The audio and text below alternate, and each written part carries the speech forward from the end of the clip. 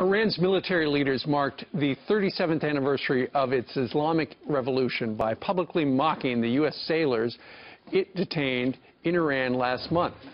That's just one example of the tug-of-war between the country's hardliners and the moderates. Yeah, that was maddening to see that recreated. And our next guest says Iran and its culture are at a tipping point, and the women are at the center of the struggle. Dr. Nina Ansary is the author of The Jewels of Allah, the untold story of women in Iran, and she joins us now. Thanks for being with us. Thank you for having me. Well, let's first go back in history a little bit. You say before 1979, before the Islamic Revolution and Ayatollah Khomeini came in and forced the veil and separated institutions by gender, women on college campuses were wearing miniskirts? Yes. Really? Yes. The Pahlavi monarchy essentially emancipated the Iranian woman after centuries of seclusion and the church and state being intertwined. And basically what they did was westernize Iran overnight. What was understood and embraced was only by a small segment of a significantly traditional population that did not really embrace all the changes that the Pahlavi monarchy instituted.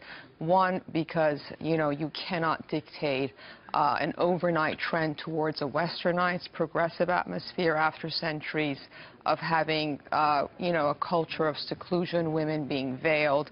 So a very small segment of the population really embraced and understood what the Pahlavi monarchy did.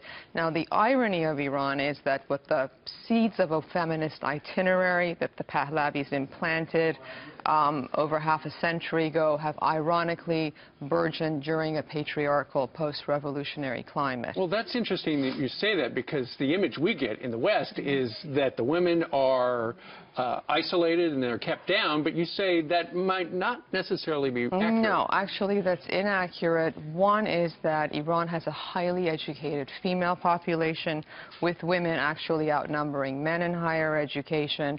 So education, it's okay. Sky's the limit if you're a woman. Yeah, you're allowed to have an education. Initially, when Khomeini came to power, women were banned from certain fields of study, including agriculture, veterinary sciences, mining. Slowly, through their ongoing activism, there is a vibrant, believe it or not, women's rights. Can women vote? Yes, they can. But they cannot run for presidency. Right. Yeah, and we have some specifics that we can share with our viewers about women in Iran by the numbers. Only 9 of 290 parliament members are women, 65% of university students are women, and 18% of the Iranian workforce are women. How can women win over even more rights? Well, this is a great question. Right now, we have Iran has the upcoming parliamentary elections. An unprecedented 1,200 women registered. 580 of them have been allowed to run. That's unprecedented.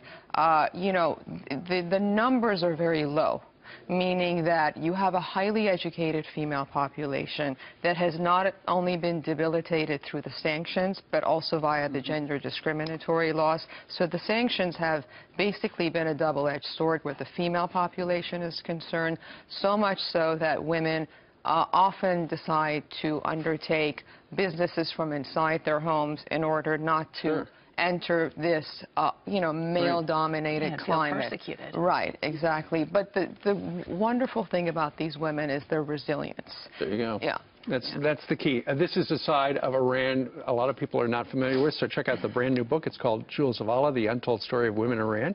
Dr. Nina Ansary, thank you very much for joining us. Thank you. Thank you.